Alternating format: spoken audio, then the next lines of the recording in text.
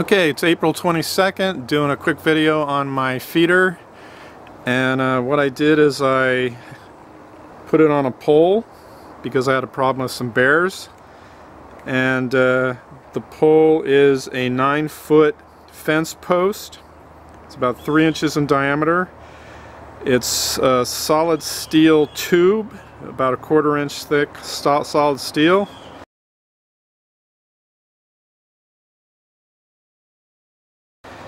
And the idea is that you want to make it strong enough so a bear can't push it over or climb it.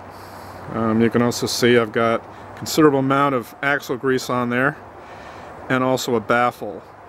The height is about 6 feet 8 inches to the bottom of the bottom feeder, and that's about the distance that I figured would be safe for the bears that we have in my neighborhood. I figure they can reach up probably to about 6 feet, maybe possibly 6 feet 4 inches.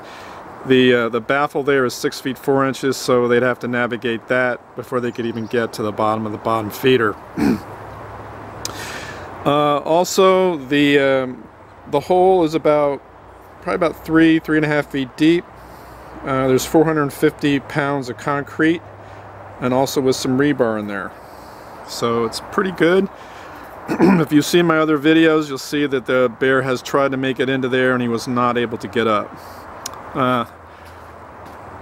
The feeders there's a bottom feeder which is a cage type feeder, so that's for the smaller birds like the titmice and the chickadees and the wrens. There's sunflower seeds in there and also dried mealworms. Above that is a feeder that has sunflower seeds. It's got a weighted perch, so that limits the number of birds that can get on that as well. And then I've got suet and also some extra sunflower seeds next to that. So it's worked pretty well so far. Hopefully it'll do the job. And that's just the quick update on the feeder.